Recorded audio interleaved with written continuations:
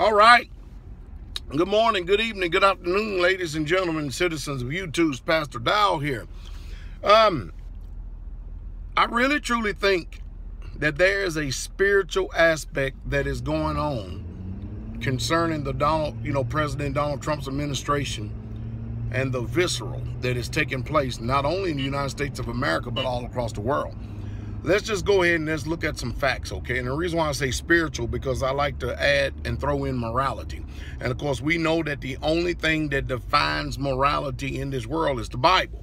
And most people shun and they cringe at the mention of the book, but the truth is, it is the clear-cut definition of what morality is. And what we're watching more than anything is my personal opinion is we're watching all these people that are very immoral. These people that choose alternative lifestyles that we have already traditionally and customarily to believe to be an abomination.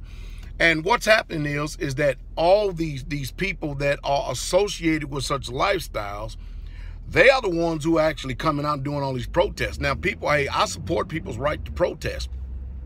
That's your constitutional right. Protest. You should.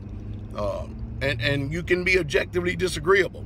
But just like all other protests, how many protests, when you see all these emotions that goes on in this world with these people in this country, how many of these protests end up non-violent? Either way it goes, whether it be the cops pepper spraying women and beating them and torturing them on the side of the road. I always notice one thing too about that. I always notice that they have peaceful, quiet protests where the citizens are armed. When you look at a protest in Arizona as opposed to a protest in New York, whoa, do y'all remember Occupy Wall Street and how the citizens and the people got abused just because the cops had authority? It was a total different protest. They had Occupy Wall Street down in Arizona too. And it was a total different attitude, total different response, and mutual respect. That is just the truth. It's just the way it should be. But I think that there's something more to it than just passing laws that's going to turn this country back to the way that it was. I think this has to do with the paradigm shift, spiritual shift that has already taken place under George W. Bush, Bill Clinton, Barack Hussein Obama, because there's nothing but a very serious spiritual decline that has taken place, big time taking place in this world.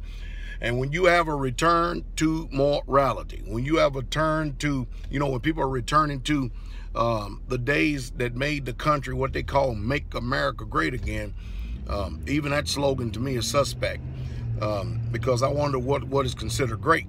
You understand me? Because I've never known the country to ever be great. That's my personal opinion. I'm entitled to that. But I think this is a kick against those who are on the left, against those who are on the right. I think this is really, these protests are about liberal so-called values, if there's such a thing. It could be an oxymoron, as opposed to conservative values. What saith you?